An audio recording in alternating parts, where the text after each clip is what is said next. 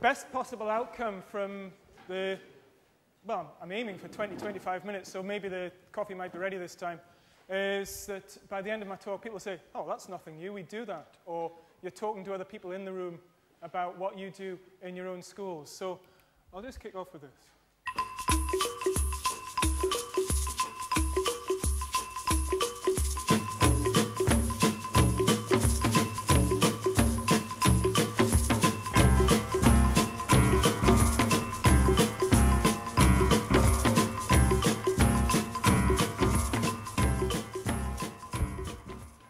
Now, knowing that many people can multitask, the fairer sex better than the other, apparently, then some of you might have this running away in the background, sort of trying to work out what the song was, and I'll be impressed if anybody can get the year when we ask the question at the end. Moving on, though, it's this idea of, as Mary was saying, a lot of the things that are involved in Curriculum for Excellence we're probably already doing at the moment.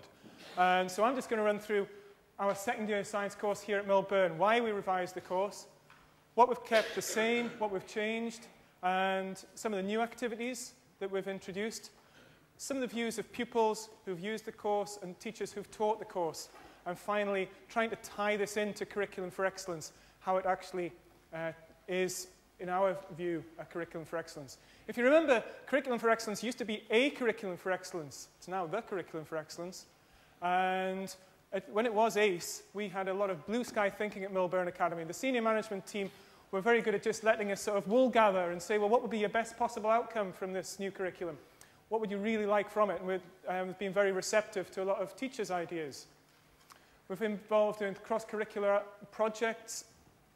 There's 6 different projects running, which are being coordinated between departments in the school, ranging from the Holocaust to athletics and all sorts of things and healthy living, which can transcend these subject boundaries. We've had special one-day events like Springboard Challenge, which might be in some schools, or the Wind Power Day, which the technology staff are hearing about over on the other side of the building. We haven't done anything with changing age or stage requirements.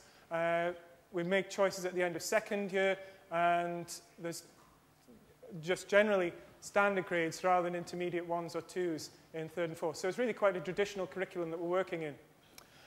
So we talked about ACE in the past, and that was often seen as being the death of a secondary subject. Everything was going to become a mishmash. And so maybe it was the ace of spades for secondary subject teaching. That we're going to lose our science that we're so passionate about, and a lot of children are so passionate about, in this greater holistic learning. So we'll come back to that. But do you ever feel with your second years or with a lot of your year groups, you're trying to take them somewhere that they don't want to go? As Mary was saying, always this push to get through something. So that was a sort of common thread that we were trying to avoid with anything that we're doing in second year. The reasons that we went back to a second year science course, the particular course that we were running at the time had a very poor motivation both for pupils and staff. It was a very, very traditional style of course. We were finding an awful skew in terms of what subjects people were taking in third year. And that was based on an ignorance of what was in the 3 separate subjects. There was really a lack of challenge, and this is something which HMIE will constantly tell any school that they inspect, that second years aren't being pushed, or there isn't enough sort of differentiation in second year. We felt that because it was a traditional course, there was a lack of everyday relevance for second year pupils.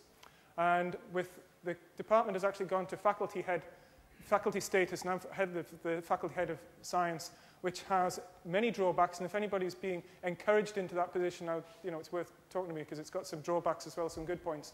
But one of the good points is that it does allow the 3 separate subjects to coordinate and to develop a common course in first and second year a lot more coherently. So we took it from a lot of the literature that was already out there, advice from HMIE, these publications which come out quite often, and also from the Curriculum for Excellence, the early documents, the early hints that there were. Our second year course evolved before these outcomes, which you now have, which Mary's asking for engagement with. So that really, we were talking about process rather than content. The way we've restructured the second year course is that from August to January, we do 3 straight biology, physics, and chemistry units. They're taught by scientists, so you could have a biology teacher teaching the physics unit, but it really gives the pupils a flavour of what they've got ahead of them in intermediate or standard grade. So that's up until January. As we all know, post-January or in that spring term, the marks are in, the course choices are made, and motivation can take a dive in some cases. So for January to May, we've made the units shorter, and we used the ideas of Curriculum for Excellence to keep that motivation and interest up with, although there is assessment, so they don't lose the habit of getting assessed in science, the assessment was minimal by comparison. So the 4 units that we used are Chem, Myth, Try, which main man on camera this morning, Andy Hay, came up with the idea for. I take the blame for the title, unfortunately. But Andy was talking about some of the myths in science that there are, and the critical thinking that goes behind exploding some of these myths. So we'll come back to that in a moment, hence the title, Chem, Myth, Try. Global greenhouse is obviously to do with global warming and climate change. Biotechnology is the sort of science that we're always seeing on the news, Petri dishes and gene therapy and that sort of biotechnology. And lastly, forces of motion was the bits that we feel that second years enjoy most from actually making things move and dropping things and things like that. Now, before you go any further, it's worth pointing out this has got nothing to do with 5 to 14, what we're doing in second year. We just, if we were to inspect it at the moment, the inspector came and said, oh, D, you're not doing your level E and F, we'd say, well, we're not. So we've really ripped up 5 to 14 environmental studies. Things that we've kept the same is it's very practical. There's a lot of practical work, some of the best practical activities we've tried to retain. So the favourite things that we know work and that pupils enjoy, and we know there's a lot of value-added learning in, we've retained. They still slotted into, we're running on 40-minute periods, so we do 2 80-minute periods a week. So we've kept within that structure, and we've still been able to work a curriculum for excellence style learning. And secondly, and lastly, the pupils are still definitely having to think hard about the science, going into depth rather than breadth across the subject.